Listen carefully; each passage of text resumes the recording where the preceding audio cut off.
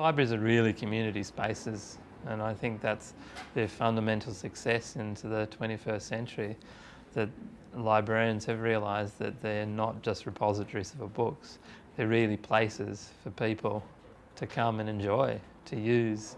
They're destinations in many rights for the local community. And libraries are community centres, and I think it's really fantastic to come here today and see the place so chockers full of people working away, reading, studying, socialising, and that's what libraries are all about. Lively, they should be destinations. Those old-fashioned libraries were places where you came, got your book and ran home and read it, where our modern libraries are community centres. People come into them, they use them as a resource in their own right. They may not be borrowing anything, they just might be using the space. Really, fundamentally, community centres with books in them. In an office building, you want to feel that you're connected with all the other spaces, and the inclusion of connecting void spaces, the circular stair that rises up through it in a very dynamic way. The links to the local community through lots of glass to link out to the views and the surrounds. They're all things that make it a dynamic and active space. I think the way we work is we see the libraries are very much about communities and creating the third space. They're about weaving the urban fabric together. So in this case, the library actually faces both the main road, but also connects through, and there's an internal street that connects right through the building to the rear parking and the council admin building at the back.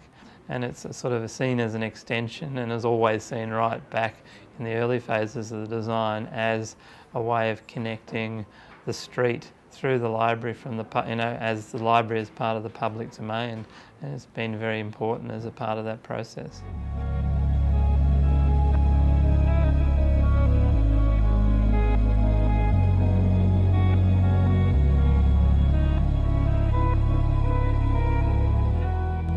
Architecture, I think, is also about, it's not some sort of monument to the architect, it's a living, evolving community entity which people enjoy for its own right.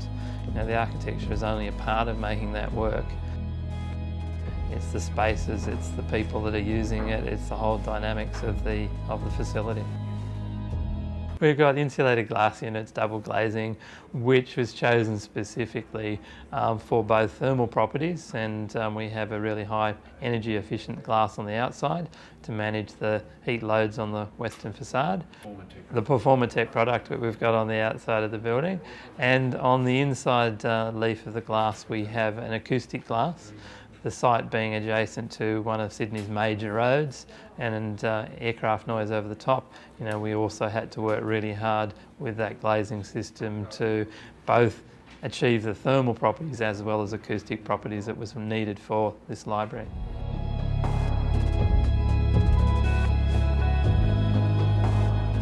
I think the hard things, I often say that anybody can design, architects can design anything with, that's the skill sets they bring. I think one of the important things is that once you've got experience in a certain design type, you bring the subtleties to it.